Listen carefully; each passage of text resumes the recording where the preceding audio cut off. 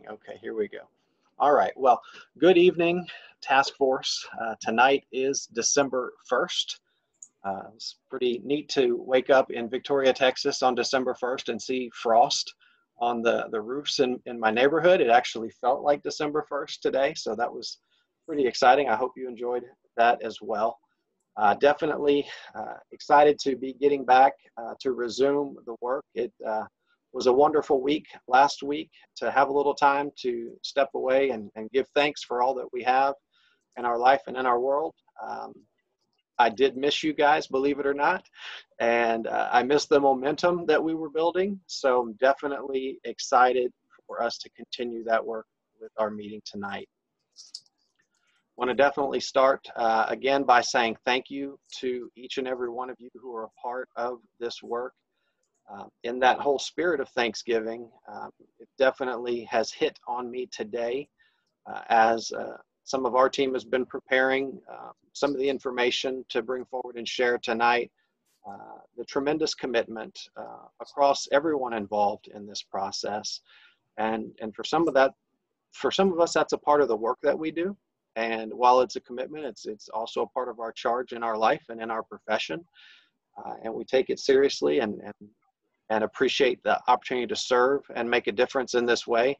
But I'm especially thankful for each of our parents and community members who are giving of your time to help us work together and build ownership around a plan to address the school district's needs.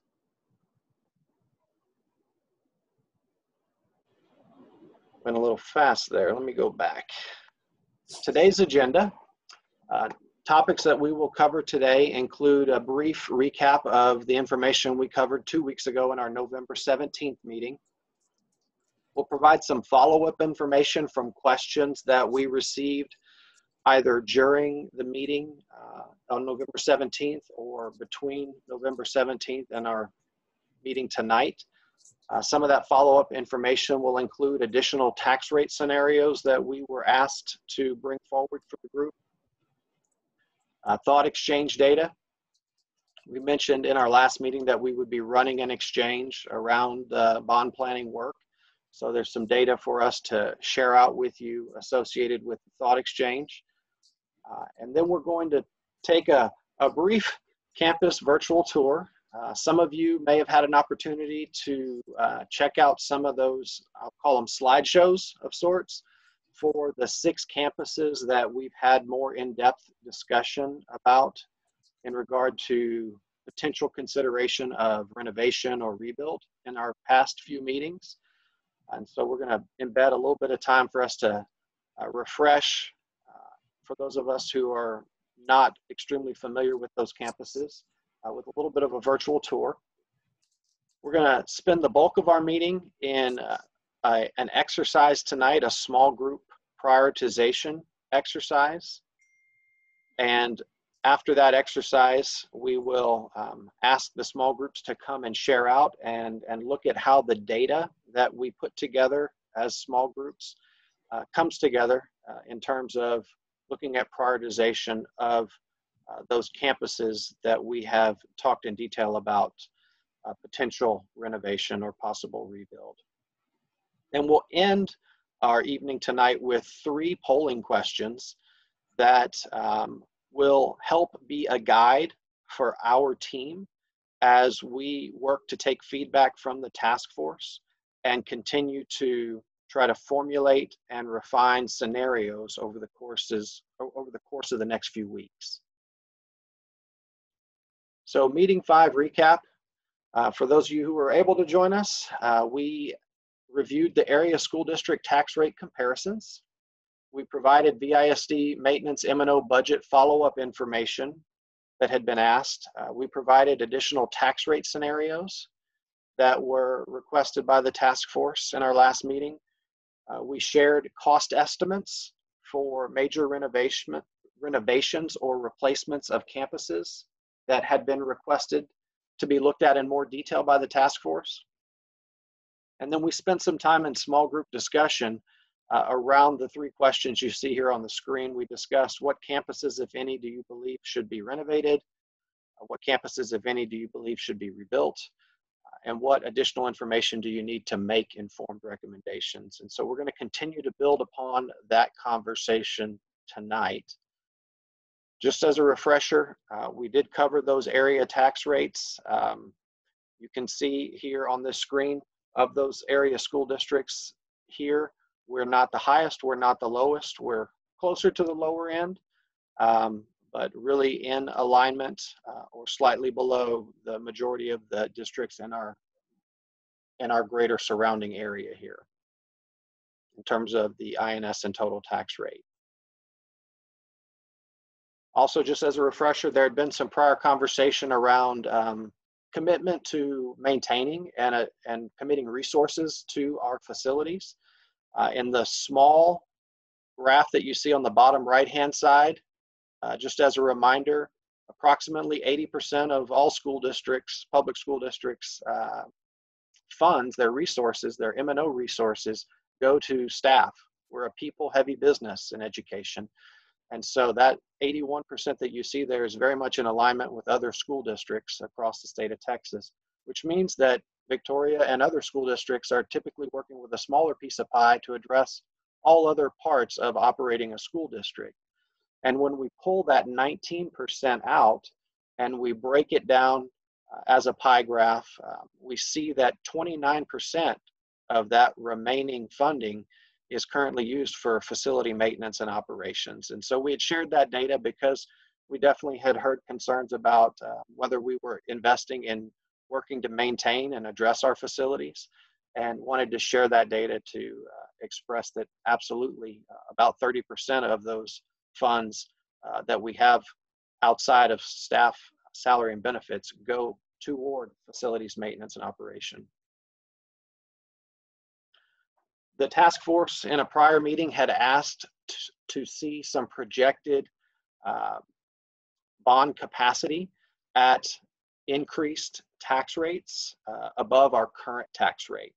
And so we had brought back information specific to the amount of bond capacity that would be generated by an increase of anywhere between 1 and 4 cents.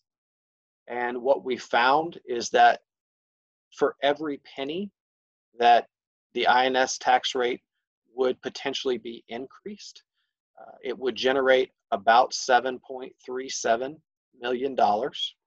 Of course, we always talk about the fact that that's based on some estimates, right? It's based on some estimates in regard to property value growth, in regard to interest rates, and in regard to property tax collection rates. So those are the best estimates given those assumptions.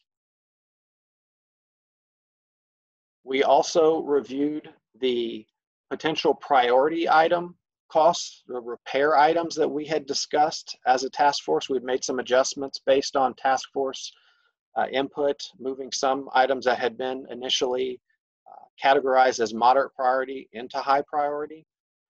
So this is again just review of those amounts that would be associated with our various grade levels across our facilities. So elementary, broken down from secondary, and then broken down from some of our support facilities that were a part of the assessment. And we found that in totality, to address all of the high, moderate, and the additional priority was a task force request for costs on playgrounds across all of the elementaries. So in totality, that amount is $149 million, a little over $149 million for repairs. We also shared data with the task force last week at the task force requests to see what cost estimates would be associated with renovation versus rebuild of 6 of our 24 campuses, specifically 4 elementaries that are either a part of the innovation that's happening in terms of our innovative pathways. Mission Valley was identified because of its age, at about 83 years old for the core facility.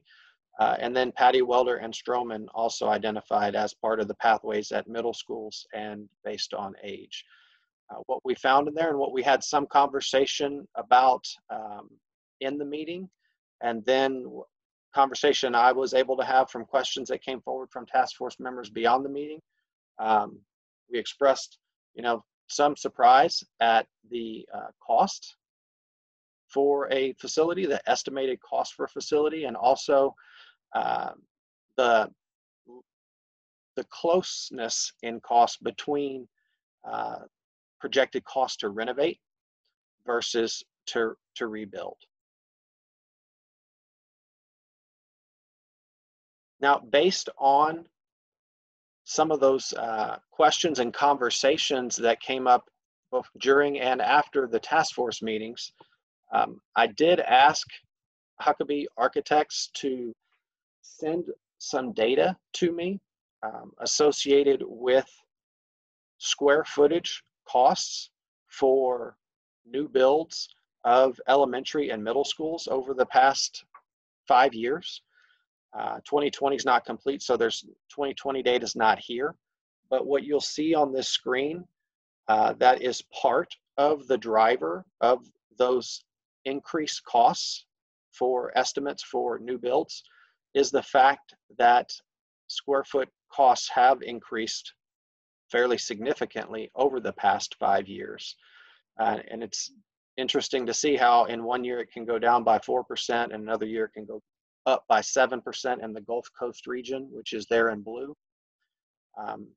Not surprisingly, given the growth in the Central Texas area, that area of Texas has experienced a higher level of growth over the course of those years.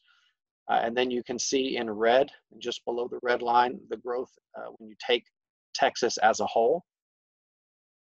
And we know we are not exactly on the Gulf Coast and we're not exactly in Central Texas. And so we might expect potentially to see a blend of those costs.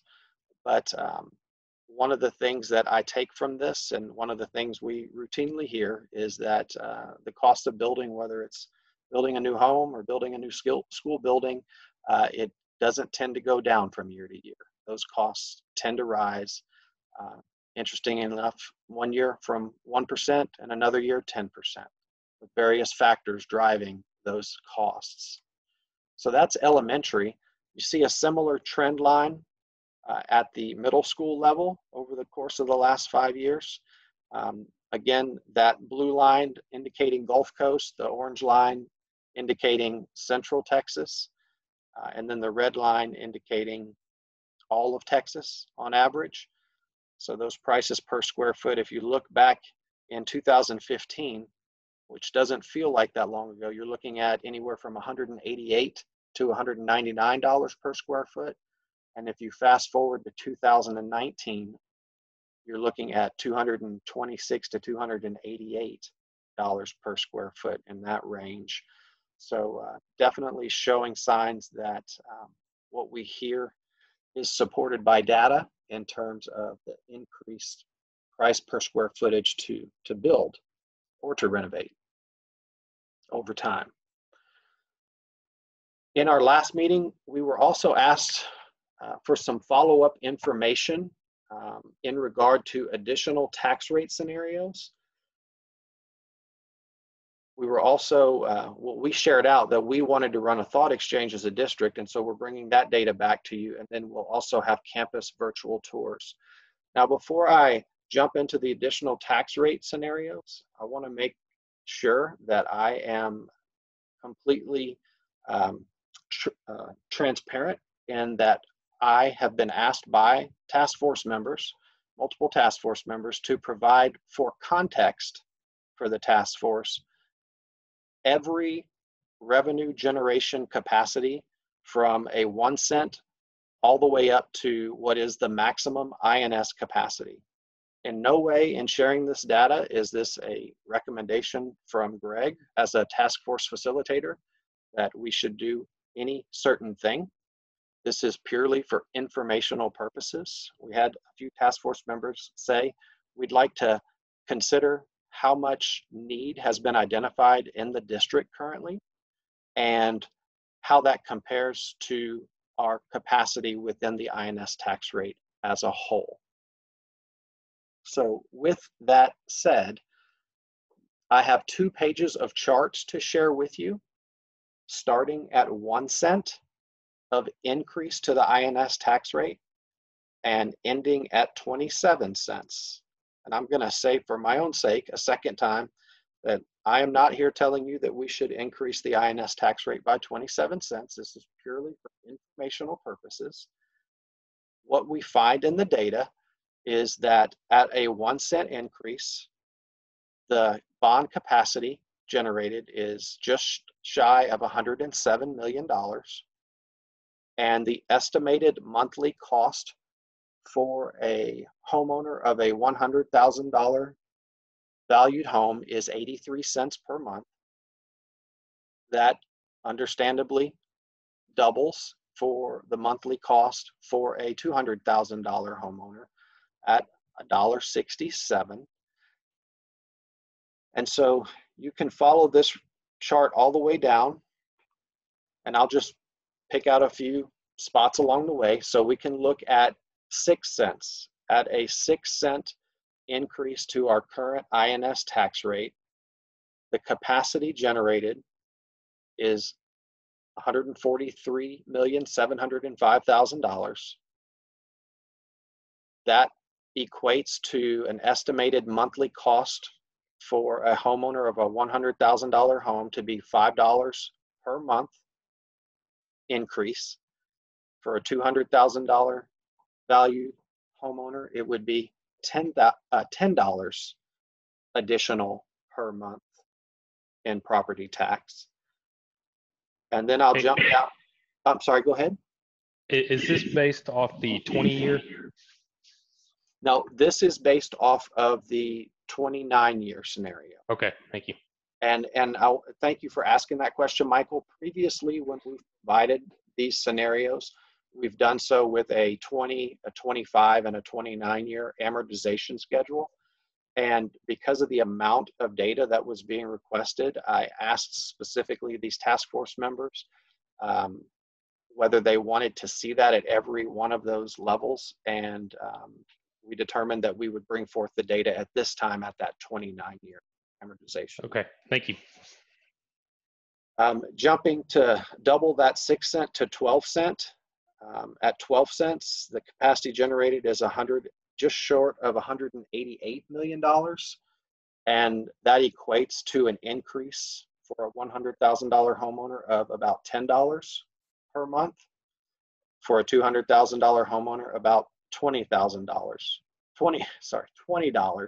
per month increase. And I'm picking 6 and 12 out because they came out around an even increased dollar value at around $5 and then around $10. And for no other reason other than that. As we move to the second page, this is again just additional information. I think I shared with the group at one point in time that the maximum capacity for a public school district's INS rate to be set at is 50 cents. And so ours is currently at 0.2235. So we ran this scenario up to 27 cents, which at the 27 cent mark would put our INS rate at just shy of $1.50. And so what we could look at that and consider that the school district's maximum bonding capacity currently. And so that maximum bonding capacity at 27 additional cents is around $300 million. It's short, just shy of $300 million.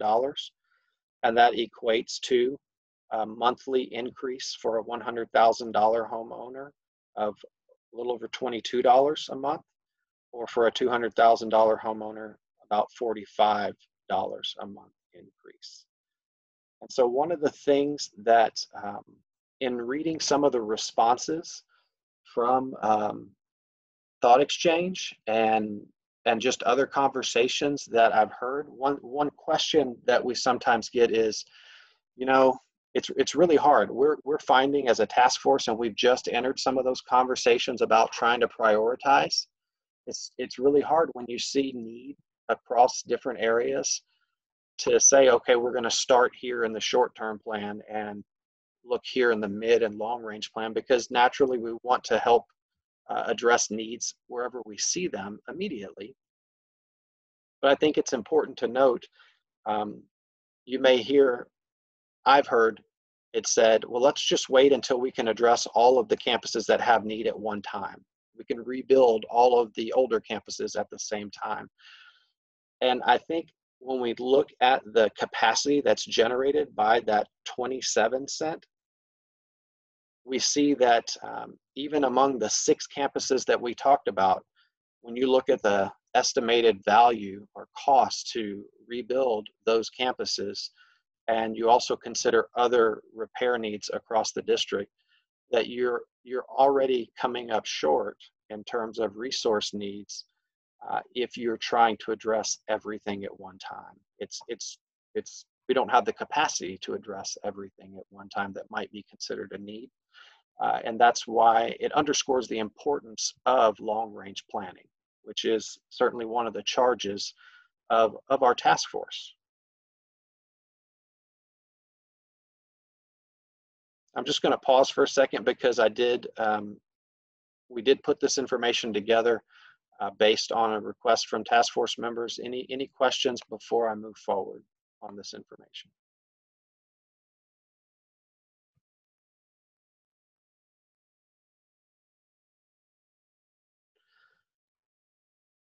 The community thought exchange has taken place over the past few weeks. The thought exchange opened on November 10th and closed on November 29th, which was this past Sunday. So we have some data to share with the task force around that thought exchange. In terms of the breakdown of participants, we had 231 participants who took part in the thought exchange. Of those 231, 124 shared unique thoughts, and those thoughts were rated by 2,745 times.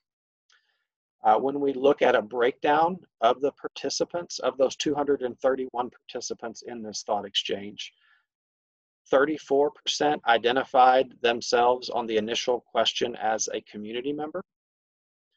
35% identified themselves as a parent of a student in the VISD. 27% identified themselves as a staff member in the VISD. And then 4% identified themselves as another category. So pretty interesting there that it's pretty close to a third of the participants. I will tell you that we had hoped to have a higher participation rate. While we had it open for several weeks, and while we used every media venue that we knew to use to get the word out about and encourage participation in the thought exchange, I think potentially we ran up into a time when it was a busy news cycle, and also when we had people celebrating the holidays, and perhaps those things may have worked against us in terms of getting larger participation. With that said, I do still think that we have some information that allows us to be more informed and to draw upon some of this information for the task force consideration in our work moving forward. Part of the thought exchange included 2 questions. The first question was, what is your response to this statement? I would support a 0-cent tax increase for VISD to conduct high priority repairs of our buildings.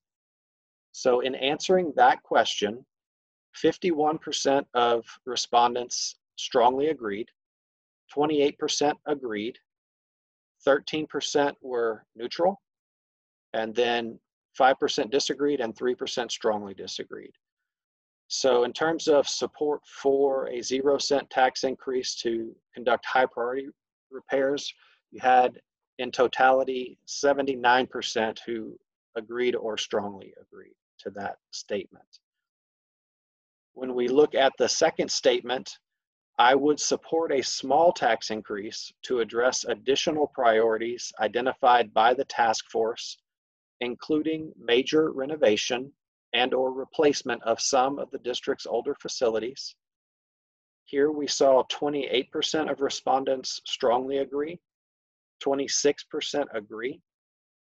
The percentage that were neutral increased to 24%, and you saw a higher level of disagreement than you did at the 0-cent tax increase, with 11% disagreeing and 11% strongly disagreeing. So when you look at that question of small tax increase to address additional priorities, you're looking at 54% that agree or strongly agree with that approach at this time, based on these participants. One of the aspects of Thought Exchange is also that not only can you answer these types of survey questions, but you can also provide unique feedback, each participant. And so this question was posed to the participants: what are your thoughts and feelings about a potential bond that would include renovation or replacement of some campuses currently being discussed by the task force due to building age and deficiencies in meeting educational needs? The highest rated common thoughts, so Thought Exchange utilizes an algorithm, and it looks at which thoughts were highest rated by people who were on what I would call both sides of the issue, those who may have been more supportive of the question and those who may have been less supportive of the question. Regardless of how the system read the person's perspective, these were the highest rated common thoughts. Number one, not that these are necessarily in a order, but the first one we have is itemized list. There was a comment that there should be a very clear and concise itemization of what improvements will be made and where. So that had strong support in terms of those ratings or those stars. Also depends on what it goes for or goes to. Sometimes we put our money towards unnecessary things. We need to be strategic. Certainly that has been a conversation at the forefront for this task force. And then thoughtful plan. The plan to renovate or replace needs to be well thought out and planned. The future should be considered so that another renovation is not needed in 5 years. And so definitely that has been a part of the thought process that I have heard from our task force as we've been working together through this process. And so it was affirming, in a sense, to see these come forward as high priorities or highly rated common thoughts, and to know that those are also things that have been at the forefront of the task force conversations.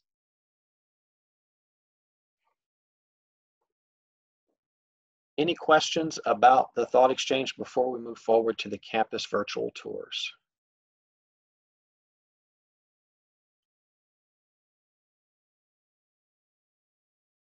So within our campus virtual tours, one thing that we know is that with a district of our size, oftentimes our staff, our parents, our community members are very familiar with a few of our campuses and are less familiar and may never have seen or been to many of our campuses. So when we start talking about some of these campuses that the task force has discussed in the last few weeks regarding consideration for major renovation or rebuild, in the ideal world, we would all gather together, as some of us did on this task force over a year ago, and we would haul you around on a yellow bus and show you all of these buildings in person in a large group. But that's not our reality today. And so we have taken some of the photos from the facility assessment that was conducted last year, specific to each of the 6 facilities that the task force has been discussing regarding potential renovation or rebuild. We've already seen pictures of these facilities in terms of roofing pictures or HVAC pictures, some piping and things of that nature. These virtual tours are really intended to just give you a little more of a feel for those school environments, not so specific to a certain item like an HVAC unit or a roof. So I'm going to take you through each of these approximately 2-minute videos, and they're not in any order of priority. We have the elementary first, and then we have the middle school videos second, and each one is going to be between 2 and 3 minutes. And we'll just give you a little background information on each campus as we walk through. I'll share just a little bit of information as a reminder about the pathways that these campuses may be involved with. And Mike Vermeeren from Huckabee may share a little bit of feedback that he received from specifically these campus leadership teams about their experience in utilizing the facility as it is today. So we're starting here with Hopkins Elementary. Hopkins was built primarily in 1953 and 54 with some addition in the early 90s. Hopkins is a part of the blended learning pathway that's going to be starting in our school district next week. So that's one of the campuses that's a part of that innovative programming that's going to be coming. And some information that we got from meeting with the principals was, like many, the gym is not air conditioned. Hallways are not air conditioned. The nurse's office is a bit small and can cause HIPAA issues. Technology on carts is a tripping hazard that and takes up space throughout the classrooms. There's no phone-based PA system. The cafeteria, like many campuses, is undersized. Parking is largely inadequate. And the computer lab arrangement and furniture just doesn't really seem to work well with the typical function of a computer lab.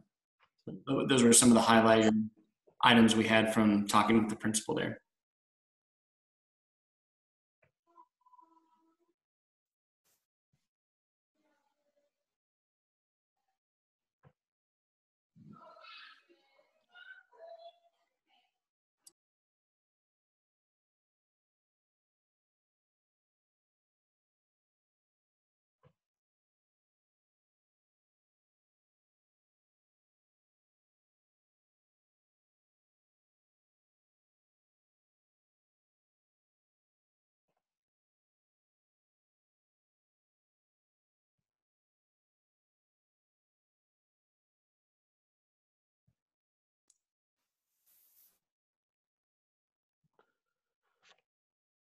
Okay, next we're going to be moving to Mission Valley Elementary.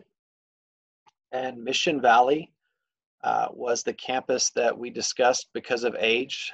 Part of the building built in the late 30s with some additions in the 80s and early 90s.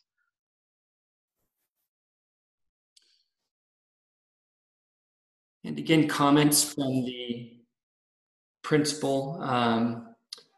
The biggest concern, I think, in terms of safety and security and concerns for open campus and hallways, you're largely moving from one building to the other throughout the day. Individual AC and heat in the classroom, it's a distraction in terms of noise you see there for teachers and students. Safety and visitor control, so not only students going in and out of the building, but in terms of controlling people and where they go to when they arrive on campus. Parking and drives, again, inadequate. And the building age here creates daily maintenance issues for the staff.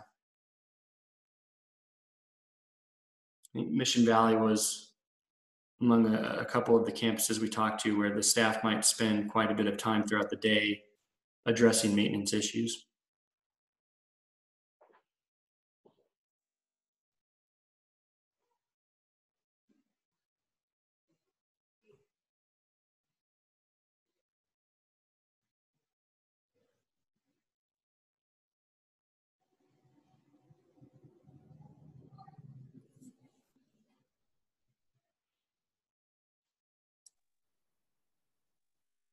So a question, Mike, is it okay to ask a question there? Sure, please.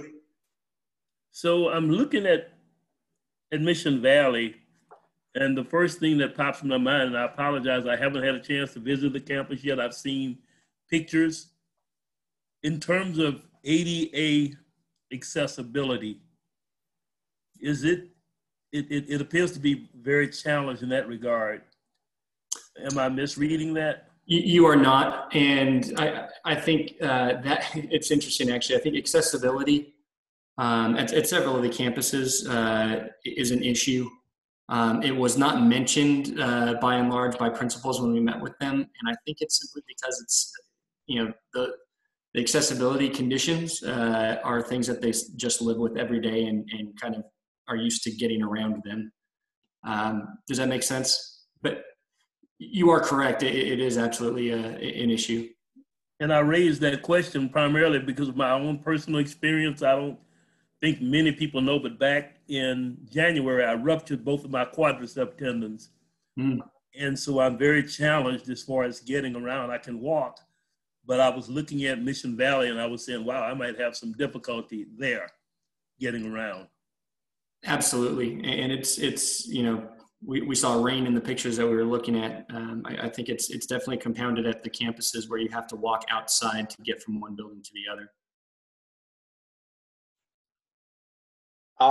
Thank you for bringing that up. Yeah, excellent question, Dr. Lawrence. Our next campus is Shields Elementary. And Shields was built in the early 50s, mid 50s, with some additions in the late 80s and in 1990. Shields is another of our campuses along with Hopkins that is a part of some of the innovative programming that's going to be starting next year. Shields will be a part of the blended learning pathway.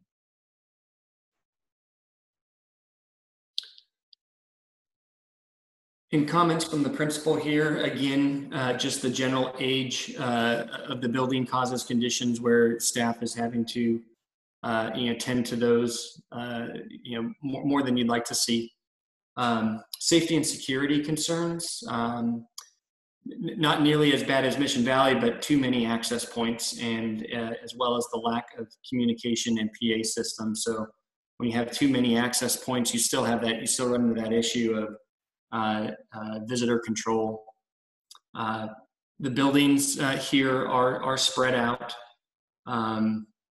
Hallways are not insulated, and so you have temperature outside affecting the temperature inside the hallways. That very much goes, is kind of the same point for the gyms. You know, most of the gyms throughout the elementary schools are all the same metal building, and when the HVAC is, the AC is not working, you have a hot and humid condition inside. Again, a small cafeteria. And this was one where the principal mentioned the stage being not accessible, non-ADA compliant. And Dana, I know you're with us.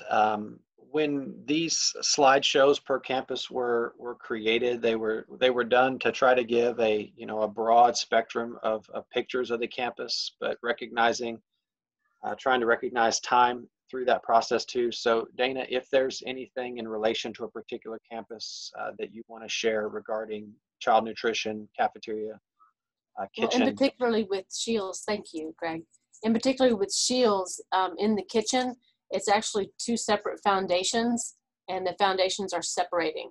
And so to remedy this, we've had to put a metal plate over the two separating foundations.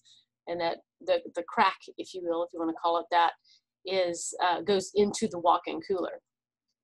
I know in the past years, and if Johnny is with us, he can attest to this as well, the pipes that are underneath the building, and they're underneath the cafeteria building, they're the old like ceramic or concrete pipes. They're not what we use now for sewer. And so they break, and you frequently smell sewer, especially in the kitchen, but also throughout the school. Thank you, Dana. And as we go through with other campuses, please feel free to add any information that you think would be of value for the group. Thank you. Next, we have Smith Elementary. This is the fourth and final elementary slideshow that we're going to look at here today. Smith was built in the late 50s and early 60s primarily, with some additions in the late 80s and early 90s. Smith is a part of the innovative programming that's going to be starting at some of our elementaries next year. Specifically, a STEM Academy is going to start at Smith Elementary next school year. And comments from the principal at Smith. Once again, multiple buildings posing a safety and security issue. There are generally internet connectivity issues throughout the campus. A lack of cafeteria space impacts the seating and dining times. So you have that wide range of when lunch starts and when lunch ends. Old framing of doors in the office suites and the buildings allows for easy break-ins, so that it's hard to secure the doors. It has intercom issues, so no speakers in the hallways or in non-classroom spaces. So classrooms are the only rooms that have the speakers.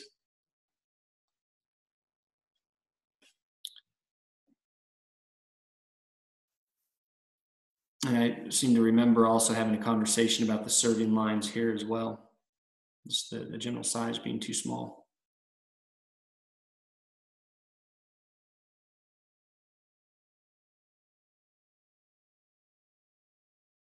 I know Smith struggles with what we've talked about several of our elementary struggling with in terms of their core spaces being built many decades ago, and then additional wings, adding additional student population coming on board over the course of the following decades. And then those core spaces, specifically the cafeteria and the kitchen, struggling to serve the number of students in an effective schedule because those spaces weren't considered for increase at the time that the enrollment was increased.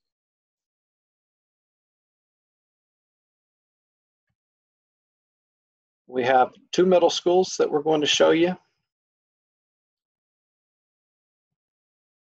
that were discussed previously in regard to potential renovation or rebuild. So first we're going to have Patty Welder Middle School. And Patty Welder was built in the early 60s, mid 60s, with additions in the early to mid 80s. Patty Welder is another campus that's a part of the blended learning pathway that will be starting next year. So Patty Welder is a part of the feeder pattern from Hopkins and Shields. And so students in that blended learning pathway would then move forward to the blended learning pathway at Patty Welder Middle School.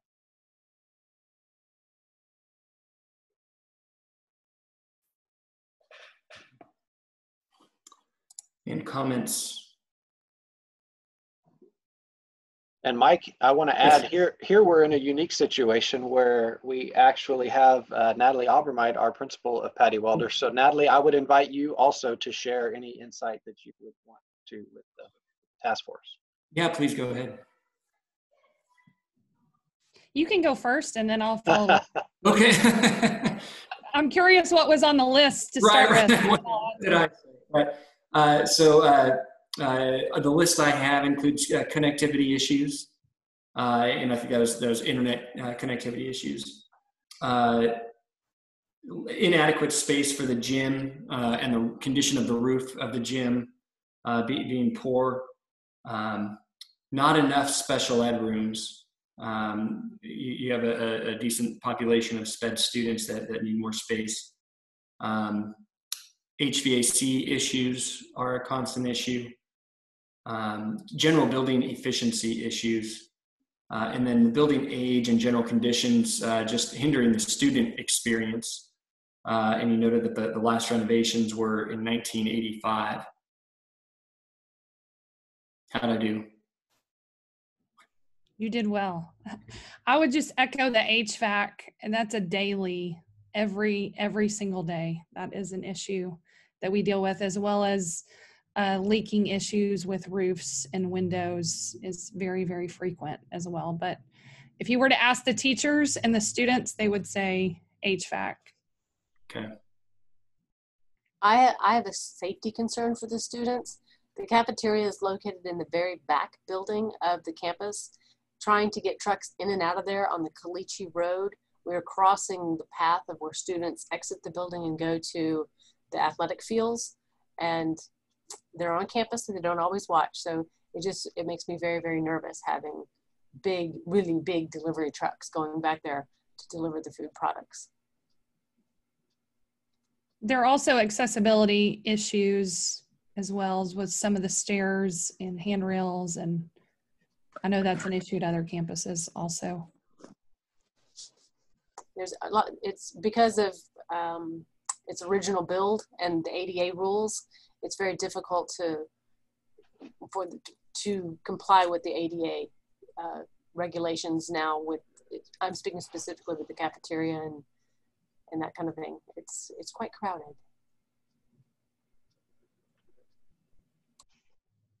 The last and sixth campus that we have to share with you is Stroman Middle School. And you may recall Stroman has served in various capacities over the years. It was built primarily in the late 60s, was a high school for a number of years before transitioning to a middle school. And Stroman is a part of our STEM pathway. So that innovative programming will begin at Stroman in the coming year.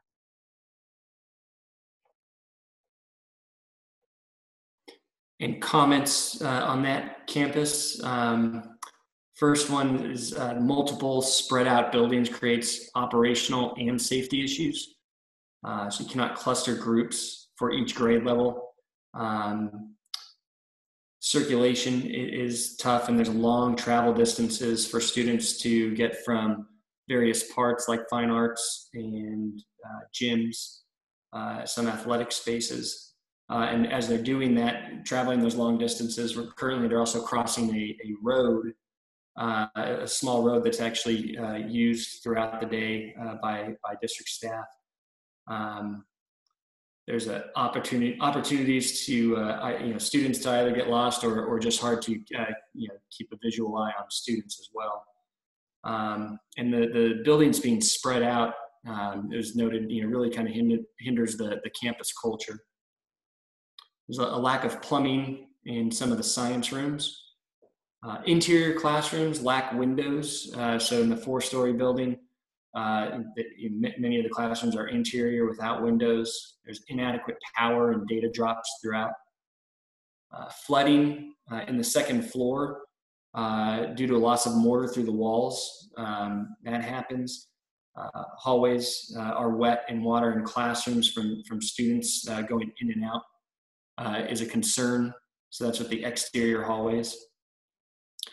Technology is limited in the rooms.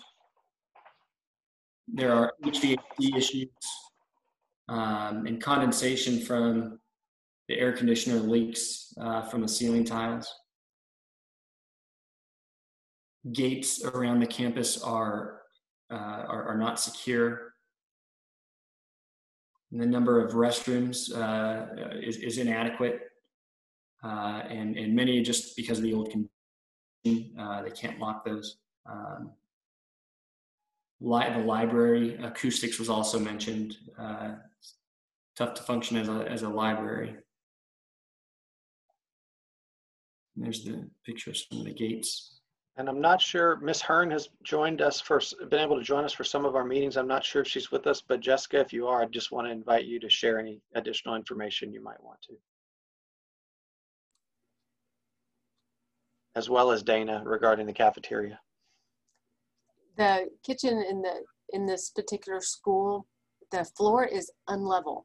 The drains in the floor sit about half an inch lower than the actual concrete, and there's a gentle slope that goes to those drains. This kitchen is probably the one that causes the most workman comp issues, because you load a cart up with product and it rolls across the floor and rolls into someone or over someone if they've loaded it too much.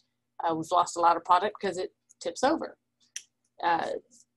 we've done new walk-ins. We finally took out the old walk-in, which was original to the building in 1962 or 7 or whichever day that was, and it provided us some more space. But it's haphazard, and it's not safe for a functioning kitchen.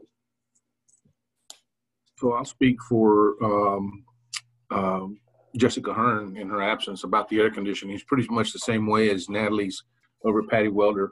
One day it could be room 102. The next day it's room 103 right across the hall, that the air handlers leaking in the classroom. You know, you'll see trash cans catching the water until our guys can get there.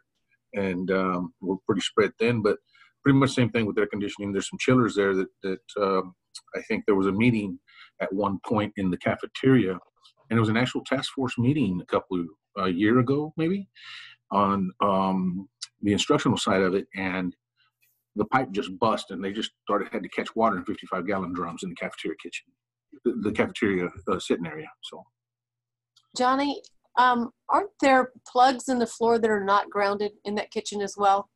And the basic electrical is not enough to handle any more equipment at all? Right. Any new upgrades, the system would have to be totally upgraded. We would have to come in with new power for whatever other systems would be upgraded at the existing building there. And that's where the electrical was probably like our homes back in the day that did not have that grounded outlet built in the 60s. So take that into consideration as well, but we've added ground rods around. Okay. Thank you. Thank you all for sharing that additional information. It's very helpful. Part of our thinking in wanting to make an effort to share a virtual tour is in regard to this next step in our meeting tonight. We've looked at these 6 specific facilities based on task force input, focusing on those campuses that have a higher level of identified priority need, age, and or also new and innovative pathways. And so our language is really important. And the language that we use in our district is that there are some things where there may not be one obvious right answer or one even right answer.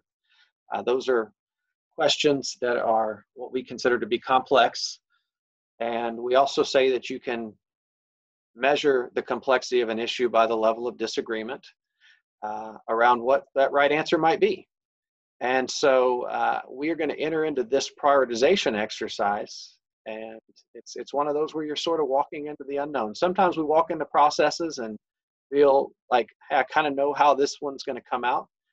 And that's not the case here because it's a complex issue. But we are going to do the hard work and have the challenging conversations. That's what our role is, and that's what our charge is in coming up with potential recommendations and in strategic planning for facility needs. We have Megan Smith from Huckabee, who is going to be walking our small groups through a prioritization exercise. And so at this time, I am going to ask Megan to take over.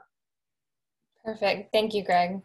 And good evening, everybody. Appreciate that setup. I do think we have some difficult and challenging conversations ahead of us. Before I introduce the prioritization exercise we're going to complete tonight, we thought it would be helpful to reshare this graphic from meeting 2. We've talked a lot about, and we know our charge as a task force is to provide short, mid, and long-term recommendations. And if you remember, what this graphic depicts is that we have to start with the vision and work backwards. And it would be short-sighted for us as a task force to make decisions just about the short term without knowing what the ultimate goal is and possible intermediate steps we may take to get us there. So tonight, when you're making decisions in this activity, I really want you to think about this. Think about those decisions in the context of your long range goal and not be focused yet on needing to decide what is in that short step. Because we'll get there eventually. If you'll go to the next slide, Greg. So again, for the purposes of tonight's exercise, we're going to focus on the 6 campuses that have identified for a potential new build. You have those repeated here in front of you with the corresponding estimate for building those new campuses. Those have not changed from last meeting, and hopefully those slideshows were helpful for this exercise we're about to do. But if we could get these 6 campuses in a rank order of highest to lowest, again, not focused necessarily on this bond yet and trying to make short-term decisions yet, it will provide us a foundation to work from to then begin to make those types of decisions. So if you go to the next slide, we're actually going to prioritize these 6 campuses 4 different ways. So these 4 categories or criteria we identified to help you as a task force to have structured conversations around these topics, as well as to provide kind of a framework on how you may differentiate these campuses. They've already risen to the top of the priority list. So how do we decipher what might be a higher priority than another? So the first way we're going to look at it is based on what we're calling urgency of need. We want you to consider the existing structure and facility and how dire is that replacement needed due to its age and existing condition, and if any of those are a safety and security or even learning environment concern. The second would be community served. So another way we may differentiate these 6 campuses is the student population they serve. As a task force, you may feel it is important to invest first in a particular grade level or even pathway, or even the surrounding community that it serves. I was still on the last slide, right? Hey, I'm so sorry, Megan. I'm trying to set up small groups while you're doing this, but I'm going to get you back to where you were. No problem. Is that the right spot? What's my next one? Yep, perfect. The third is value. So there's a cost associated certainly with these rebuilds. And again, considering the age and condition of these existing structure, the money spent to rebuild them, there's a return on investment there and a projected life cycle of a new build compared to the existing structure your students are in today. The fourth is community support. So if ultimately these campus rebuilds are going to the community to request approval in the form of a bond, we thought it would be valuable to look at these 6 campuses in terms of what the likelihood of community support would be for the investment required for that campus.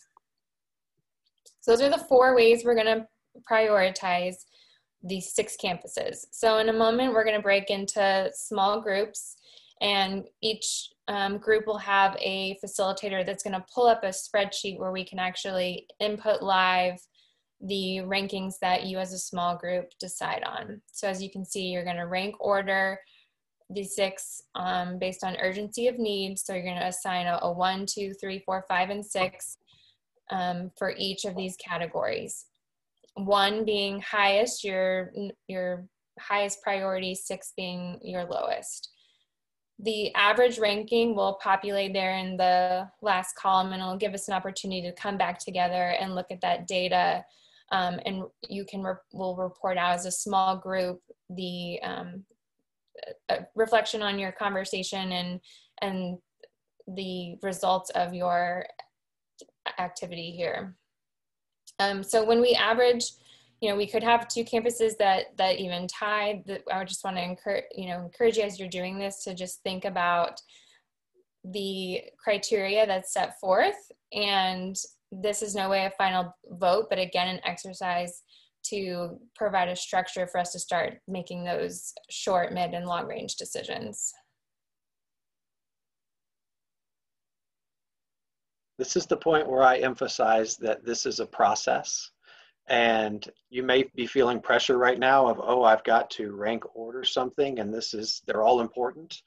And so I just want to reiterate for all of us that I told some of our team today that I was going to make a comparison to Greg in English class as a middle school and high school student, and how we all probably went through that rough draft process phase, and you'd get some feedback and maybe some red ink and adjust this and adjust that until you ultimately came up with a really rock solid paper. And in our case, we're hoping to come up with a rock solid plan, but this is the drafting process right here. So please put any anxiety aside, and we look forward to the conversation. Megan, are you ready for me to send them into small groups? Yes, everybody that's a facilitator should have, if you don't yet, you should have the sheet up and you will share with your small group. So yep, I'm ready. And we've allocated, we're gonna, if we need 30 minutes, we're hoping we might be there at that point to come back to share out. We definitely don't want to rush what is an important conversation here, but we're targeting that to help you sort of manage your time as a small group.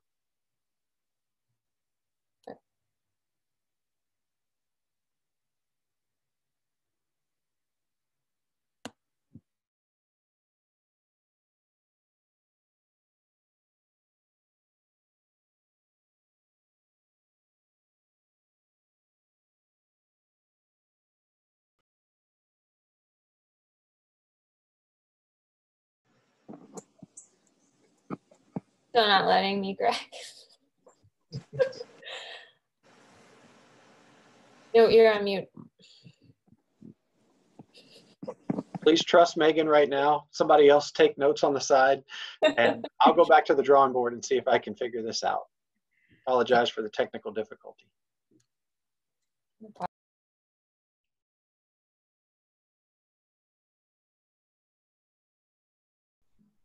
Now you're left with Hopkins, Shields, and Smith. Leandra, you're probably partial to Hopkins, but if there's anything you can share with us about Hopkins, that may be beneficial. But I do know that Smith bringing up the STEM program will serve a larger purpose with them bringing in the STEM.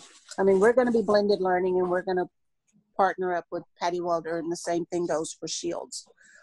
But Smith is going to be a STEM campus, and so I think it's important that if we're going to commit to being a STEM campus, that we give them that opportunity to excel.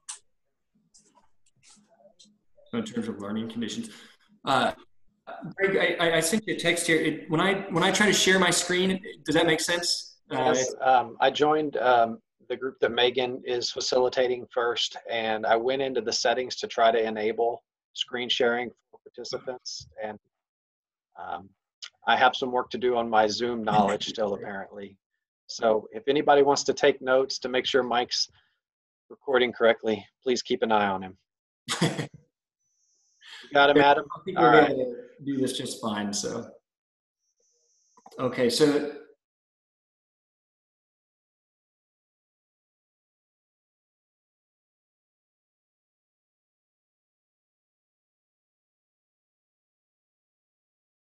to go to the back cafeteria area, which could be, that canopy at Stroman could be redone and make a huge cafeteria to serve the population. So it's hard to decipher which one we would pick as a rebuild for Stroman or Patty Welder for me. How about y'all? Well, that's my problem. I'm just picking them because of there being more kids. Absolutely. That's what I thought from community support. I would think there'd be one too, just from that aspect of community support, but that's not necessarily true based on kids. Right. It'd be parents. Where are the strongest parents? Right. I'm not able to share my screen. I apologize, guys. Apparently there's some permission that I'm not able, or I do not know how to enable right now during the course of the meeting. So Frances isn't able to share her screen. If you want to have a secondary person to keep an eye on Frances, well, she's used to auditors. So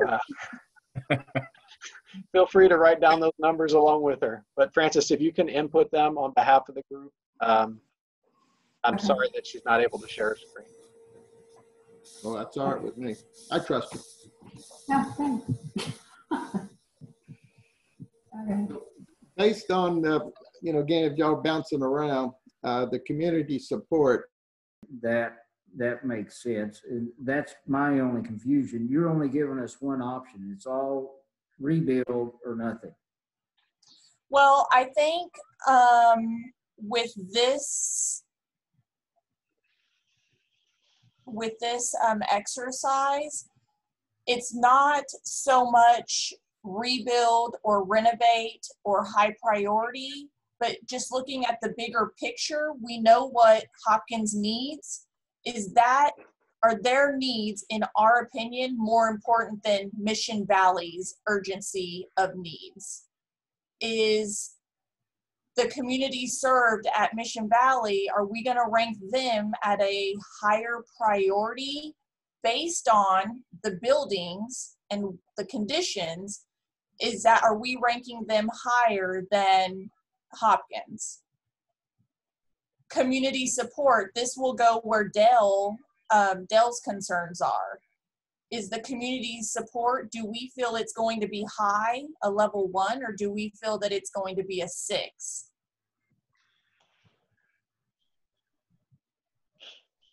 Excuse me, this is Pastor Greg. Can you hear me? Yes, sir. From listening to what you just said, we know that the public is not on board with this, from what you just said. And when you're looking at the priority, just like he says, if you go from $100 to $300 million, you just create another problem, although it is necessary. But when we look at these schools, I haven't heard anyone say anything about, are these schools so far apart that they can't be consolidated stuff? I don't think that that's an No, that's not an option. That's not an option. That's not for me to answer if it is or is not an option. Dr. Lawrence, you may I can speak. I really can speak to some of that. So if you recall, and again, to a point that Dale raised a while back that I think is pretty solid, that when you look at Mission Valley, you look at it, at the achievement levels there, they're significant enough where the school appears to be doing well. But when you take into account some of these facility challenges that are there, you have another story. But to speak to the whole issue of expansion, if you recall, if these campuses were reconstructed, we'd be expanding the student population significantly. And the reason that would be happening is so that you would have really fewer campuses, and we'd have a lot more efficiency in a plan where we have larger schools accommodating more kids, requiring overall fewer facilities. And so I think that's a part of what's kind of built into the construction of any new facilities. But I do get the point that folks are raising about where the community is. Absolutely, I think the points are well made. And I hope I'm getting to the question that was raised about expanding the size of the facilities. That's a part of the reconstruction redesign plan, is to accommodate many more students, and the overall effect would be the need for fewer facilities overall in the district. That was what I was speaking about, because when I look at Mission Valley, I noticed it only has 297 kids. So if you look at a couple of the other schools, they have room in those schools for those 300 kids. So I was just wondering, had any thought about looking at the number that's actually in the school and the capacity of the school and the possibility of moving them. But I don't know exactly where all of the elementary schools are. So that was why I asked the question. It's a great question, Pastor. And you guys are talking about a very important conversation here. And so some of the things that I think it would be important for this group and our community as a whole to be knowledgeable of, mindful of, thoughtful about One is that there's been a concerted effort over the last 3 years to operate as efficiently as possible. And as a part of that effort, we've merged 4 campuses, 3 of them being elementary campuses, smaller elementary campuses.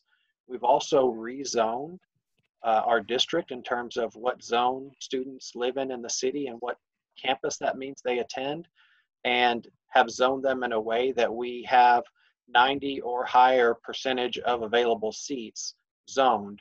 So there's not an elementary out there operating currently that has all of this extra, a whole lot of extra space to absorb. The other thing to be mindful of in a district of our size is the geographic range over 600 square miles. And particularly if you were talking about a campus like Mission Valley, which is in the far northwest of our district, where that district line extends to is a significant distance from any of our other campuses. So there would be some significant challenges to simply saying you take a campus like that and spread it out among the other campuses. One being the fact that we're already using a large percentage of our available space at the elementary, and 2 being the logistics of not wanting students on school buses 60 to 90 minutes a day both ways, especially young students of that age.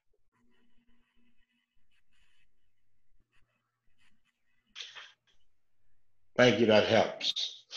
Absolutely, excellent questions.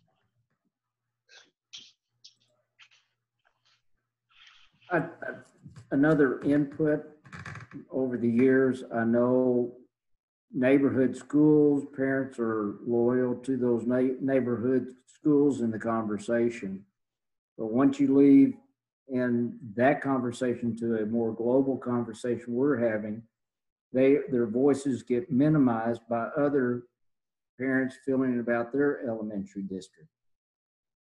And so as you try to drive a conversation, the value of Mission Valley, the importance of what they do, as far as within that, but within the district and the other voters, they don't see that. So when you're talking to community input and value, how you message across the board, where the small percentage of the elementary parents in Mission Valley compared to Patty Welder Middle School is an entirely different language, if that makes sense. If you look at Mission Valley geographically, if you try to move those kids too far, I think Myersville would love to have the additional enrollment. And so that's something to be very careful about. We don't want to force the district to go small. And if you look at Myersville scores, they typically do very well. So that may be something that we need to consider too. We don't want to run any children off, but if we have to take these kids too far, that could potentially be a problem. That's my thoughts. And I'll shut up for a little while. And I don't mean to push you guys. You're having an excellent conversation. I see, Ashley, you were able to share your screen. Just want to encourage you guys to work through this challenging process together. Thank you. Thank you. All right. Could we work through it in such a way that we're not committing to build, but rather that's a campus that needs attention? Yes. And you are not right now committing to say that a part of any plan is a rebuild. This is, of the campuses we talked about consideration of rebuild, if you were to prioritize, how would you prioritize that group? And Hopkins, all 3 built in 1953. They're all blended, you know, with the pathways. They're all in the blended pathway. Does anybody know populations on those? I don't think I have. Based on the zoning committee I want to say they tried to make them all very similar in population. Right. I mean, we could get them, but I'm sure we're gonna. It's still gonna be a toss up if we're looking at it as criteria. Maybe between these three, we shift to something besides student population. What about geography? I know just kind of in the task force conversations that I've had that the south side of town feels underrepresented, which in that case would give Hopkins maybe the next priority. I'm okay with that. Okay. Because I wouldn't know how to rank those next three anyway. So I like that. I'd say if we're going by geography, and I'm just factually speaking, geography south to north is going to be Hopkins, Shields, Smith. But I don't have a map right in front of me, but I'd say I'm pretty close. Sounds accurate. So those all three are on the pathway. Those all three have about the same populations. So we're trying to figure out how else to rank them for this category. So that makes sense to me. I'm good with that. So, Justin, did you go to Stroman? Yeah, well, I did go to Stroman. It was Memorial, though. Oh, that's right. That was the freshman campus. Yeah. Yes, sir. You were just a puppy. We drive back and forth on a bus. That's how wide our campus was. Yeah. You know, I think the reality of this conversation, and since Dr. Bonwell checked in, I'm gonna let you know you made us echo. So I don't know what you did when you checked in, but because we understand and we can see what the problem may be, I believe that is something that we promote, where it's to the board or whatever. Why it's a need to make sure that promotion and awareness is going out into the lesser communities for that support. Because like I say, we know the history. We know why things are the way they are, even when they're not spoken. And so I believe to fix it, we just got to understand it and come with a change, a better approach to things. Because yeah, you know, we know, like I know parents that take their kids to Mission Valley that, you know, are not, I wouldn't say really close to, you know, and things, and where it was on the consensus of they thought they were going to get better learning, or some of the biggest things was the smaller classrooms where they had fewer students in the classroom. And that's some of the things that I heard and things, but I don't know. It's get us 5 more years or so before we have to do another, you know, major project. But yes, which one has the highest? Which ones have the higher percentage? So if I were to go just to look at it versus or based on percentage of the replacement value. I thought the 3 grade schools and the 2 middle schools were all pretty much, it's like a toss up whether replacement versus renovation. If you do the full pathway enhancement, you know what I'm saying? I think they were pretty close. I think we'll be talking small percentages if we do that. But if we look at like the pacify, you know, the $5 and $7 million renovations at the schools compared to the full pathway renovation, might be the better one to look at in this category. You know, versus replacement. Are we spending $8 million to fix and $40 million to replace? Are we spending you know what I'm saying? That maybe in my mind, I think that might be the better way to look at it, because they were all pretty much near. If we do the pathway adjustments, it's pretty much replacement on almost all of them. So you're saying maybe use if we were to do a major renovation of each of the campuses, use that for your replacement value? Yeah, use that, but not the replacement for the STEM, like the STEM or pathway we want to do. Right? Because we had 2 different types. Yeah, like the $24 million replacement at the middle schools instead of the $70 million renovation to get it to the pathway level. Right. Okay. Does that make sense to everyone? Everybody, I know I can sometimes sound convoluted. Because we already know if we do the full path. Those middle numbers. Redefine community served. How much the community will support? Or I'm just trying to remember. Community served is we're looking at the student population. Yeah. Student population. Absolutely. That's what I thought. Okay, so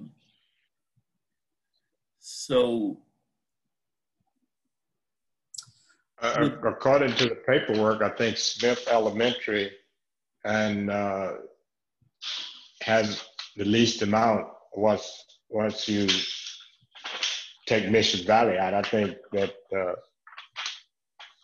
it shows Smith as having the least amount of people attending the school, but it's the same size as the other school. Mm-hmm.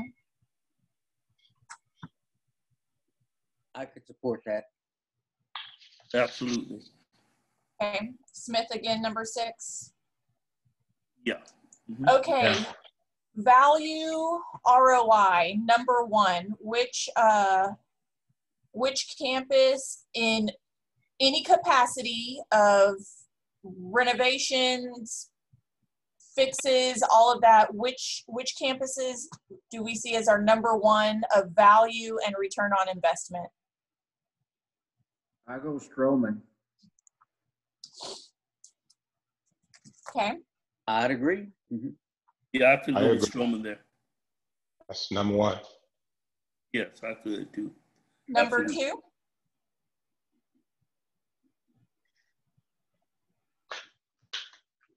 Hopkins. And we remodel, what's our return on our investment? I don't know. Greg, what's the return on investment? What were we thinking about there? Well, I can tell you the exact term that was, or the exact rationale that was used in the, well, it was related to what you're spending and the life cycle of that facility in a renovation versus a rebuild. I think what also may be something that the task force might consider is what would the cost of the high and moderate priority repair items be compared to the major renovation or rebuild cost. When we looked at that information fairly early on, you had some campuses where that was what I would call a lower percentage, maybe in the 20% area, versus some others where it was double, well more than that, just to do repair items. So I think that was sort of the thought process, was what are you getting in terms of educational facility and lifespan of facility based on the type of work. Yeah, that's kind of doesn't really fit in with these other questions, with these other columns.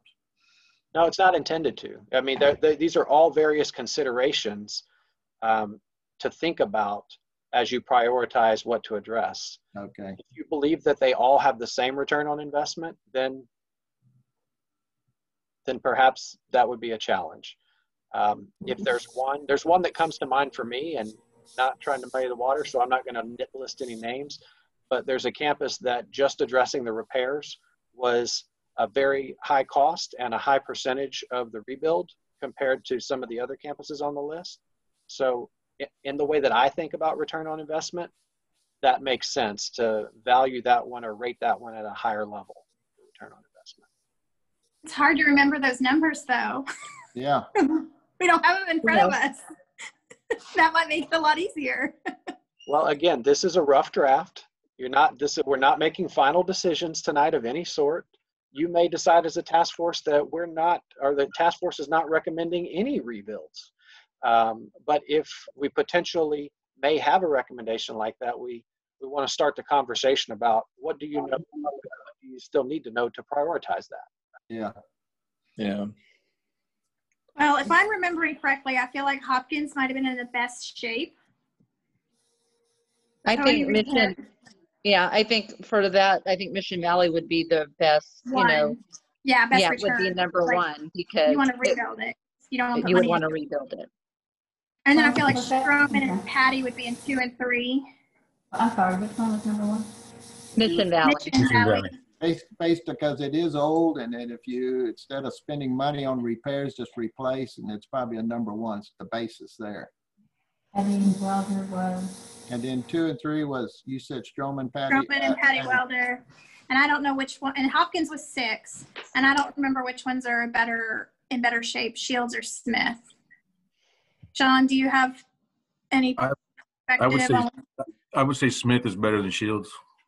So Smith 5 and Shields 4. Okay. Based on that logic to start. Was Patty Welder number 2? I think. Yeah. That had a high cost, right? Yes. Okay, so I'm going to read these back to y'all, if that's okay. Okay. Urgency of need. I'm going to 1, Mission Valley, 2, Shields, 3, Stroman, 4, Smith, 5, Patty Welder, 6, Hopkins. That sound correct? Yes. Okay. Community served. 1, Patty Welder, 2, Stroman, 3, Shields, 4, Smith, 5, Hopkins, 6, Mission Valley. Okay. Value, return on investment, Mission Valley, 1, Patty. Mission Valley than any other campus. If we use that, when I think about logic, you're spending a lot more, so you're not getting the value at Mission Valley. So I'd almost put Mission Valley as the last one on this one because you're spending the most per student to fix, to get it up or replace it. If I follow. Is growing and they're developing out there, but it's not increasing at a high rate where their enrollment's going to be jumping up anytime soon. So again, what is their role in the pathway? Because that may determine what their enrollment's going to be, not so much the development around them. All these pathway schools are going to be choice. They're not going to be a pathway school. They're not part of it. Mission Valley's not. No. It's the only one on the list that's not a part of those pathways. Okay, I missed that. It's just a need school. It definitely needs high-speed internet. We'll put it that way. Wait, how are we doing time-wise compared with the other folks? I need you to pick up the pace a little bit if you can. You got it. All right. This is good work we're doing. Yes, I know. I don't want to rush good work. We want quality. I want to know cost per student ratio on repairs versus replacement on every building. We've got it recorded now. Keep it moving, Mike. So what were the numbers that we had there? Did you write that down, Adam? Yeah, I did. We had 52% on Mission Valley, followed by. Was it Cody? Considering it was a high school, there's a lot of very deep old pride associated with it. There is a nostalgia that is there with that campus. At some point, that's going to have to. It needed a lot. So that's what I'm like. Are they gonna? Would they, if we leveled it and built new, would they be excited, or would they be like, "Why did they level it?" Or I'd rather them renovate it. I'm trying to figure out how to pick one or two. Yeah, you're spot on. A full renovation has the possibility of not going well in the community, or a full rebuild, I guess. But I think there's ways around that we'd have to figure out, or Edman would have to figure out. So guys, I'm going to challenge y'all, and again, with the mindset that this is a draft, I'm going to challenge you to finish in the next 5 minutes. We got this. Okay. All right. I'm going to step your way. Thank you. Based on the criteria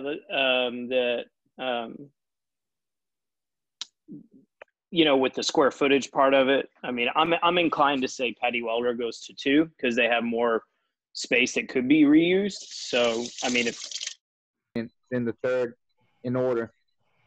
But then I realized we were going to do it the way as each category. And then at the end, I thought it was going to rank it 1 through 6 for us, you know, overall. Mm-hmm.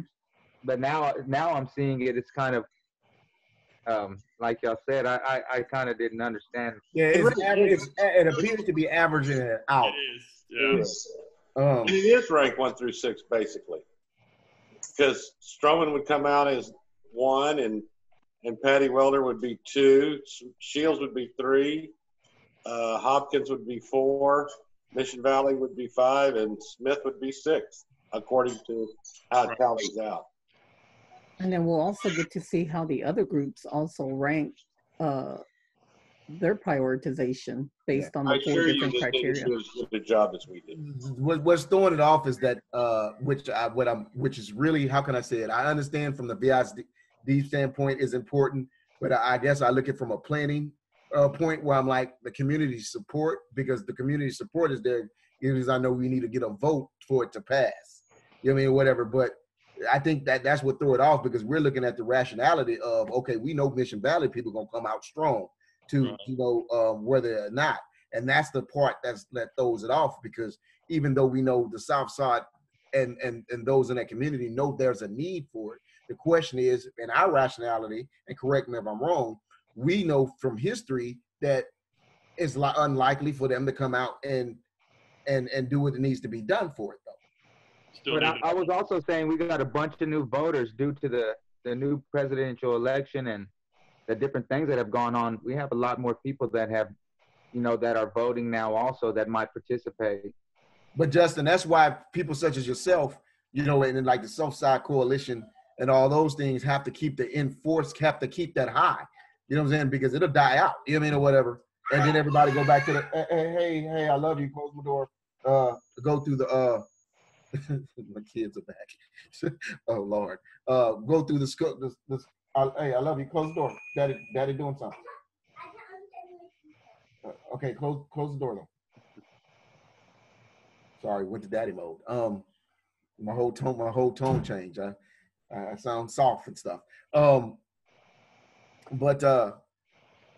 Yeah, Justin, that's what I'm saying. That's where you have to, where you push in, man, and Jody and everybody, you know, all of us that participate in Southside meetings or things, continue to keep that urgency for them to get out, and then they'll get the support they need. Because I know they would say, yes, we need a new school, and it would help that get passed.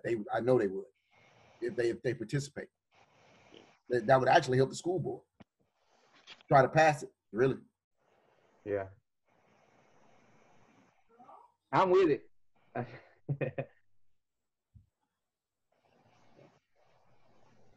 Yeah, Dr. Bonewell, we were finished within the 5 minutes, but way before the 5 minutes. You guys have done a tremendous job. I'm actually have access to all of those spreadsheets that are connected, and so we've got one manipulating the system. I told you. I can see it. And so we have one group that's finishing up their last column, and then I'll be bringing everybody back. And what we'll do is we'll go through each individual group and ask you to have a representative just share out a little bit about, and then I will show you a master list that is taking an average of each one of these groups to show you sort of the average of the large group. And that'll just be a jumping off point for us. You know, I'll keep reiterating, this is a process. This is just one of the steps in the process. These ratings or rankings, this may or may not have merit in what the task force ends up recommending, but it's a part of the conversation that needs to happen. Well, sir, I nominate Mr. Corey to speak because I did that last time. I've already had my turn. Hey, I have kids running in, and so I'm going to mute myself. Blame it on the children.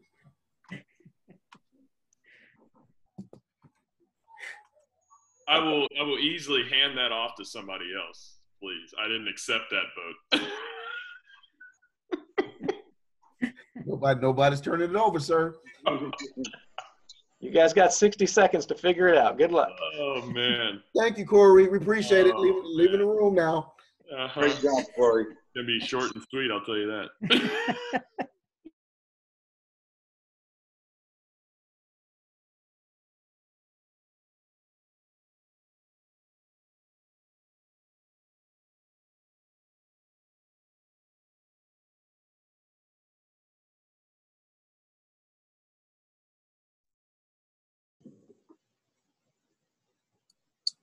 And Ashley, I mean, you did a great job in facilitating. I don't know if I have enjoyed a bounce around between small group conversations more than I did this one. I can definitely tell you, and I see Corey smiling as a teacher. I know as he goes around to small groups of students, there's certain days when he knows the work is getting done. And there's certain days when he knows, hey, I gotta find a way to motivate. And you guys were all motivated, and you were having really important conversation. And I want to thank and congratulate you on that. As a next step in the process for this exercise, I'm going to be sharing my screen, and I have access to the document for each group, and then what will be considered a master document that averages together the totals from each group and each column and overall. So it'd be interesting to see where we might see some trends or themes potentially. I'm going to ask a representative from group 1 to share out first. As soon as I pull up their screen, if we have a representative from group 1 that can share with us just a little bit about your process or thoughts about going through this.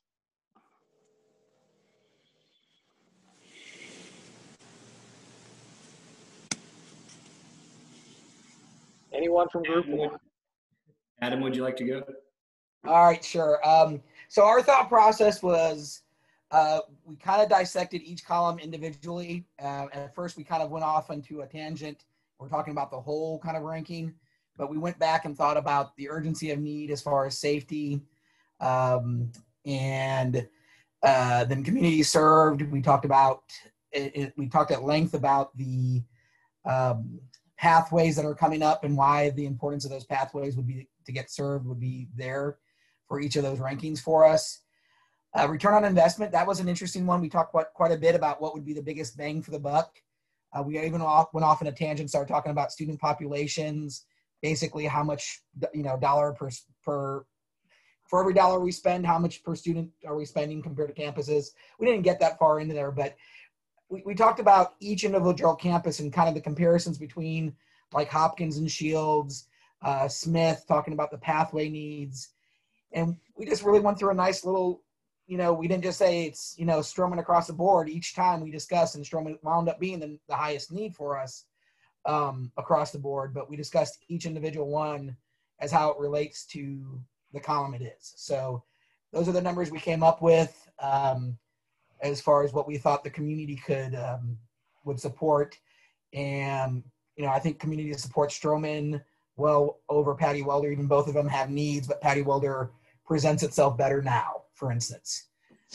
We did talk about a strong community support for Mission Valley, as we saw the last time we had a bond as well. So that was our thought process. That's how we came up with the numbers. I'm going to keep it short and sweet tonight. Excellent work. Thank you for presenting on behalf of Group 1, Adam. No problem. We're moving to the spreadsheet for Group 2 now. I'll go ahead and speak on our behalf. Just like Adam mentioned, we just went down every column, dissected each campus, had good conversation. I don't know if anyone else has anything else to say. We just, urgency of need, we went by age of building, basically, and then community support, which campuses we supported most in the bond. But we had a good conversation. So our numbers are off to the side, as you can see. And again, community support, we know the areas around the communities, around the schools, they support them, but I was more thinking from the district-wide, how would the community support specific campuses? Kind of came into my mind, so how I was trying to rate it as well. And I think that as we were putting together this exercise, that's reflective of what our thought process was as well, was if we, or if the task force were to prioritize a rebuild of one of these campuses or two of these campuses, whatever that might be, which campuses do you think would receive voter support? Group 3.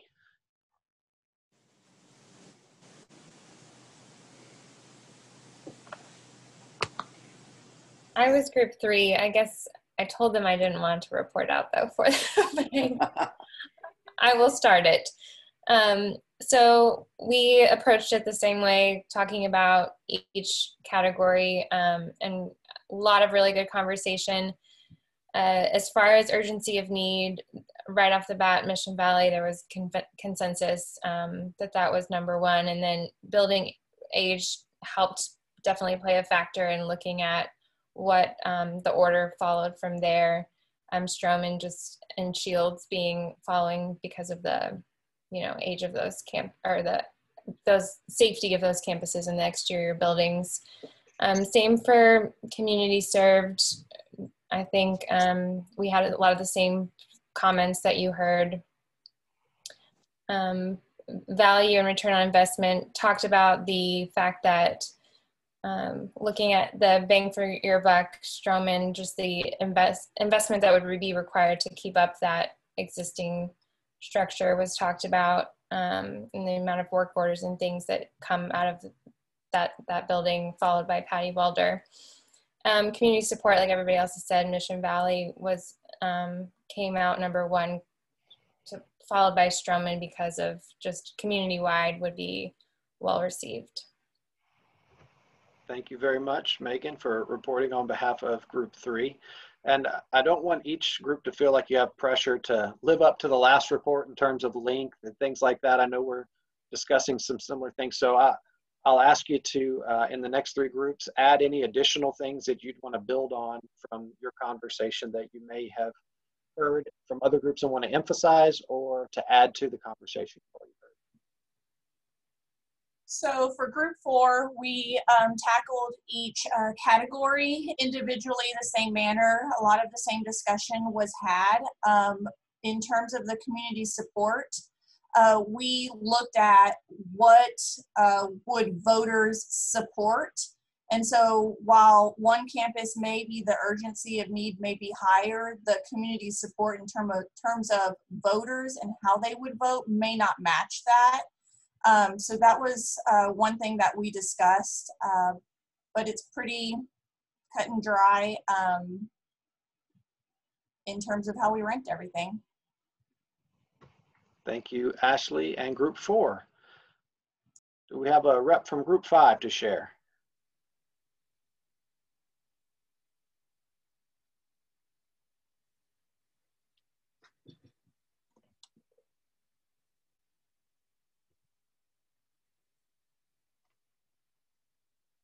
All right, I'll go. 5.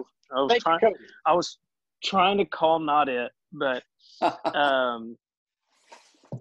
we also discussed each column individually. There was an overlying theme kind of exiting the conversation that there was a lot of priority to the junior highs for a variety of reasons from each category.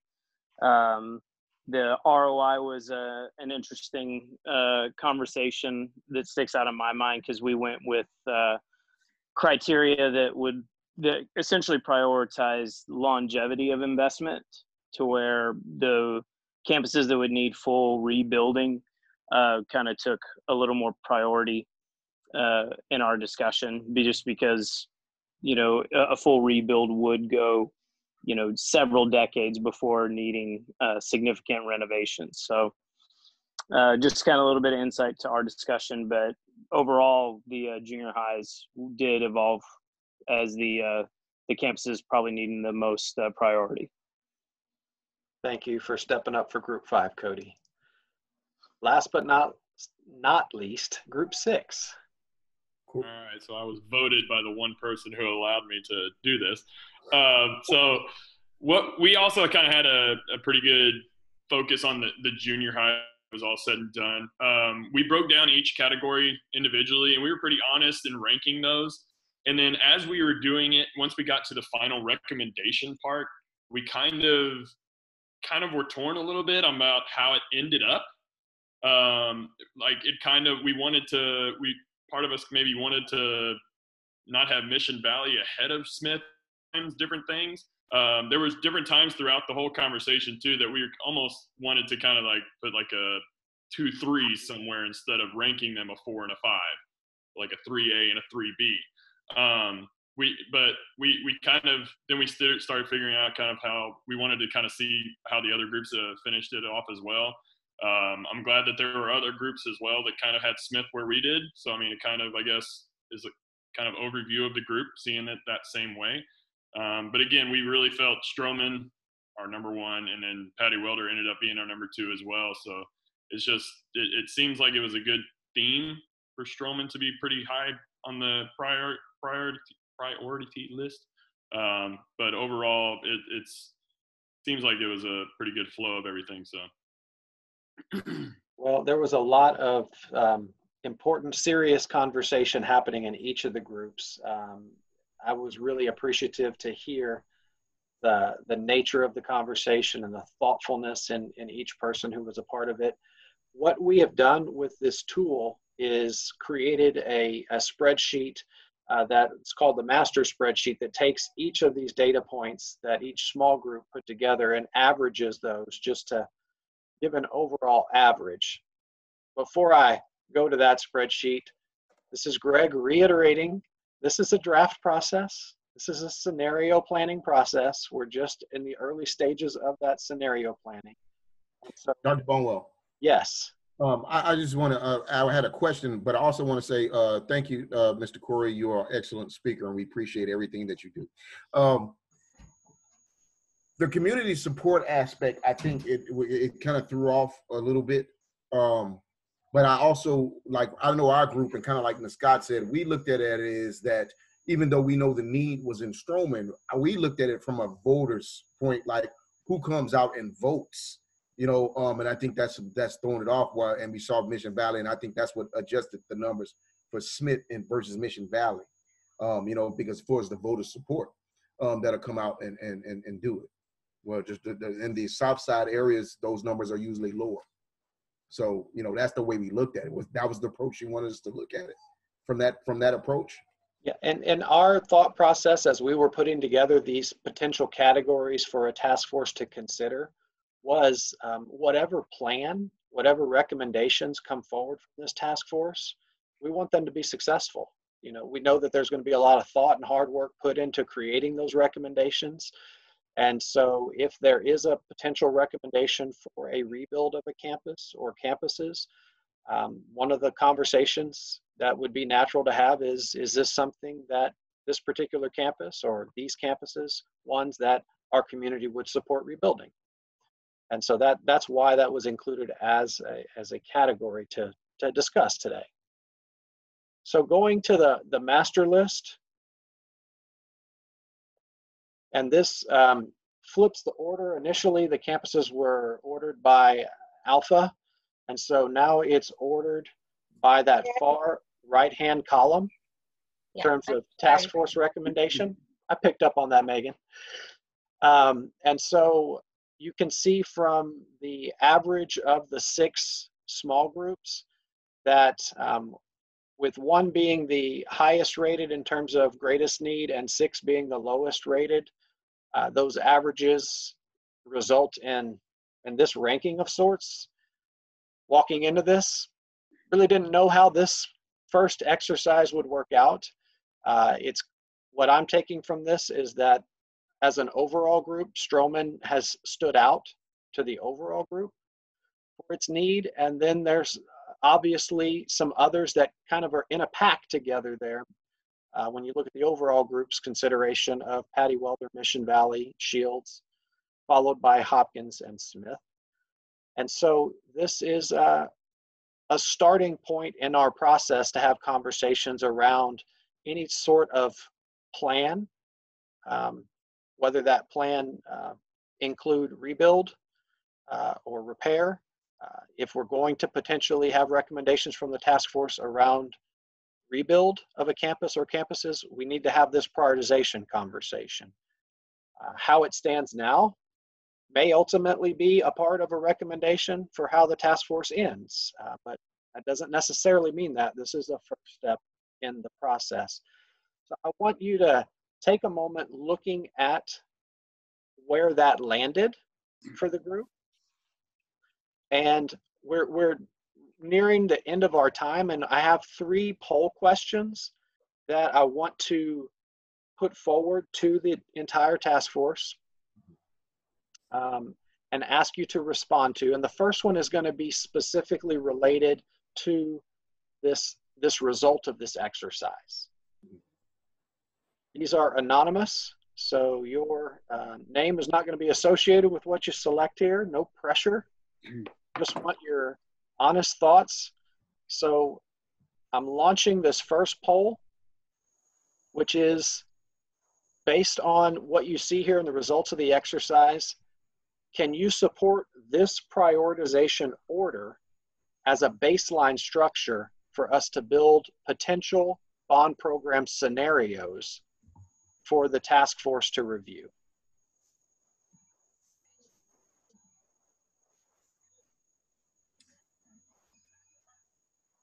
Dr. Bonwell? Yes. Yes, sir. I'm multitasking. I already answered the question. But I want to say this. That was one of my concerns, and I think even the group that we were talking about, like, or how we saw Smith come at the end, and we knew it was because of the reflection of the community support on the way we were looking at it from a voter's perspective, you know. And so that's the only concern, is that number, how it populated and dropped Smith all the way down to the bottom, when it wasn't really for us a bottom thing. And so that's my concern right now on the computing of the numbers. I definitely hear what you're saying there. And one of my first thoughts as I hear you share that is, when I look specifically at each of the columns and look at the overall averages, that it appears that it's not only a perception of the large group that community support is closer to the bottom end, but it's also reflective in urgency of need, value, ROI, and others specific to that campus right now, is what the data is telling me around that. And so this question of, can you support this prioritization order as a baseline structure for building scenarios, is important, because as we work forward from this week to next week, part of our responsibility as a leadership team, as a district, is to come to you with some potential scenarios, an approach that may include rebuild and repair, or other approaches. And so having this information as a baseline to structure some of those scenarios for you to give us feedback on, refine, improve, change, this is helpful information. So I'm going to end the polling and share the results. So for that question, can you support this prioritization order as a baseline structure for us to build potential bond program scenarios for the task force to review? We have 94% saying yes and 6% saying no. We have a second polling question that I'm going to launch now.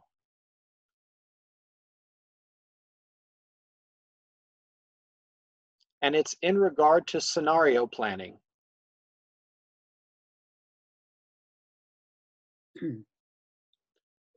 Having reviewed facility assessment data, cost estimates of identified priority repairs, cost estimates of renovation and rebuild options, and tax rate bond capacity options, our best course of action is to consider scenarios that, and so we're asking you to select what most lines up with your current thought process.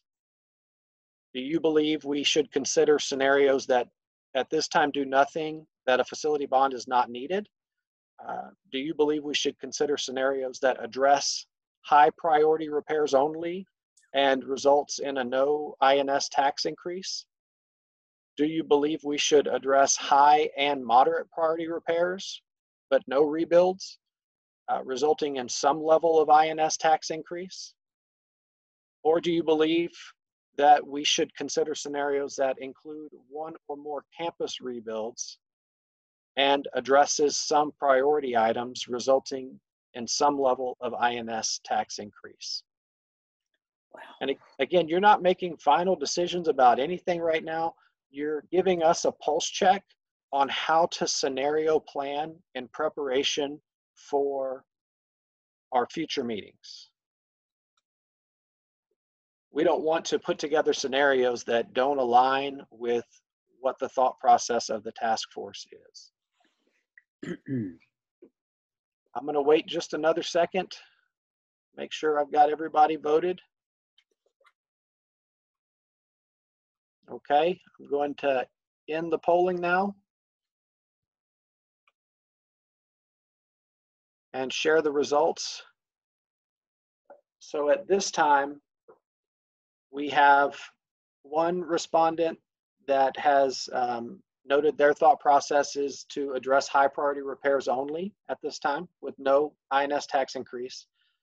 2 respondents who have expressed that we should consider addressing high and moderate priority repairs, resulting in some level of INS tax increase. And then we have 28 respondents who have expressed that we should consider scenarios that include 1 or more campus rebuilds and address some priority items resulting in some level of INS tax increase. And then we have a third question to ask the group.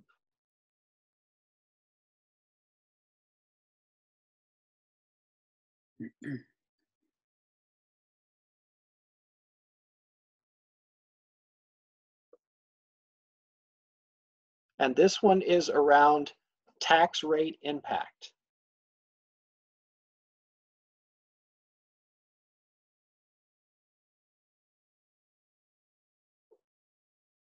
So you tell us, task force. The task force should consider a bond plan with the following potential INS tax impact. 1, no INS tax increase. 2, an increase between the range of 1 cent and 6 cents, which equates to a monthly tax increase of 83 cents to $5 on the high end at 6 cents per $100,000 in home value or property value. An increase in the range of 7 cents to 12 cents, which equates to an increase of between $5.85 and $10.05 per 100,000 in property value monthly. A range of 13 to 18 or a range of 19 to 27. And take your time. I know there's a lot more variables involved in this one. This is a more detailed question. And again, you're just providing us with information that will be helpful for us to know how to bring back scenario plans for you to edit, refine, chop up like one of Greg's first essays in 9th grade, English 1 pre-AP.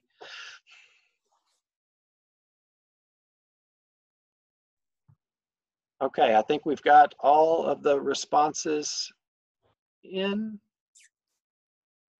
So I'm going to end the polling and share the results. And so for this question, we had 1 task force respondent that the tax impact should be a no INS tax increase. We had 10 respondents that it should be a range between 1 and 6 cents. 17 respondents of a range between 7 and 12 cents. 2 respondents between 13 and 18 cents, and 2 respondents between 19 and 27 cents. So for probably the 8th time tonight, I'm going to reiterate that this is excellent information to help us as a leadership team and you as a task force to continue the work forward. We are in the most critical stage of this process. I appreciate the high level of attendance that we had tonight, and it's going to be critical that we have a high level of attendance and participation in our next 2 meetings, knowing the process and the timeframes that we have to come to a determination of potential task force recommendations for the process. I'm going to stop the share on those results and just go back to presentation for our final slide, I believe.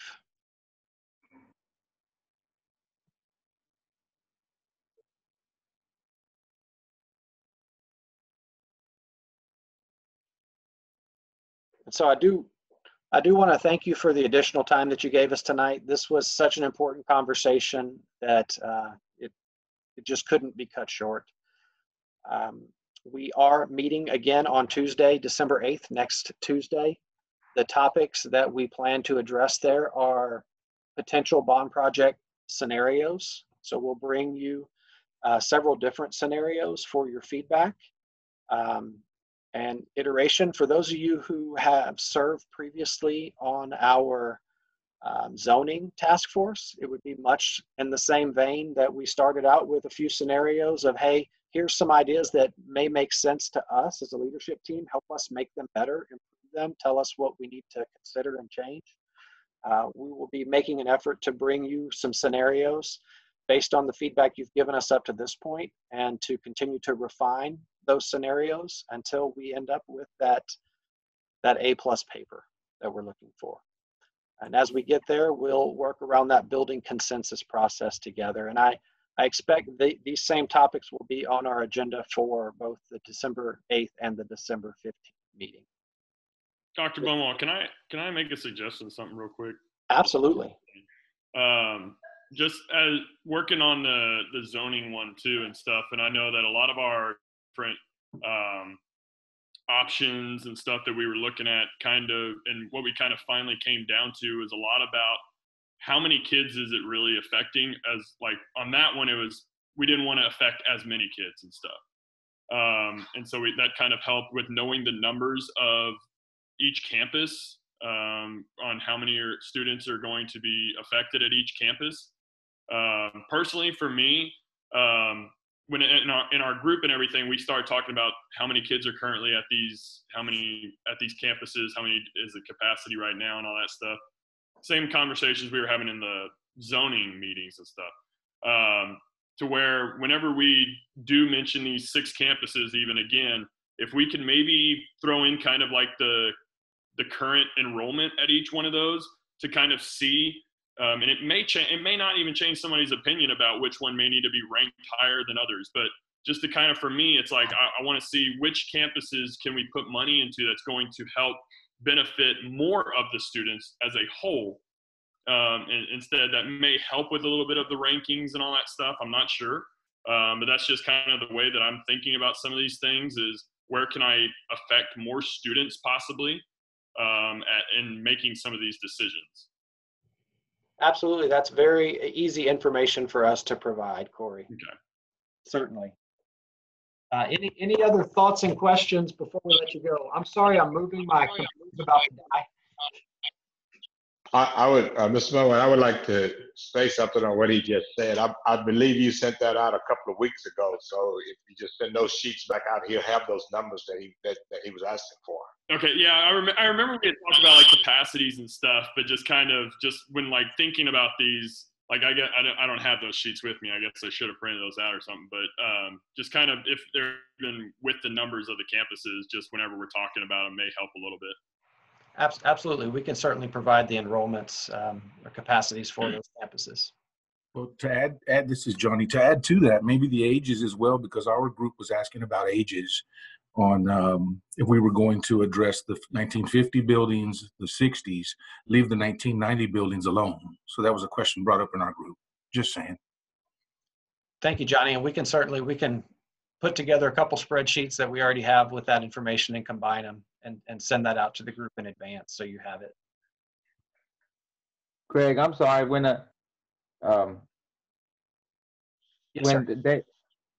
I just had a question. Our tax rate is currently, what did you say, 0? Our current Well, we have two tax rates. The one that is specific to buildings and infrastructure, our debt service tax rate.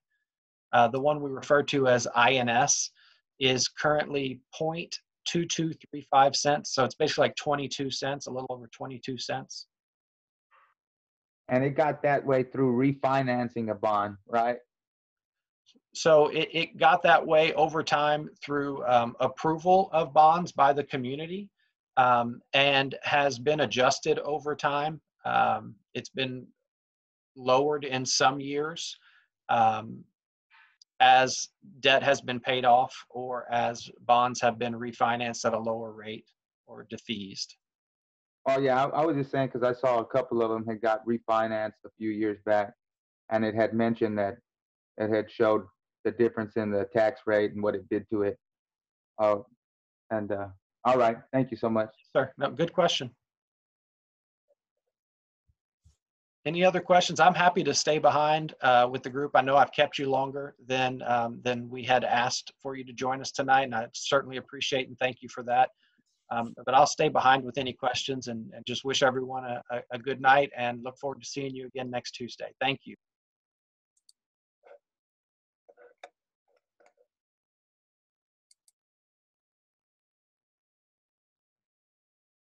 Thank you, Greg. Have a blessed night.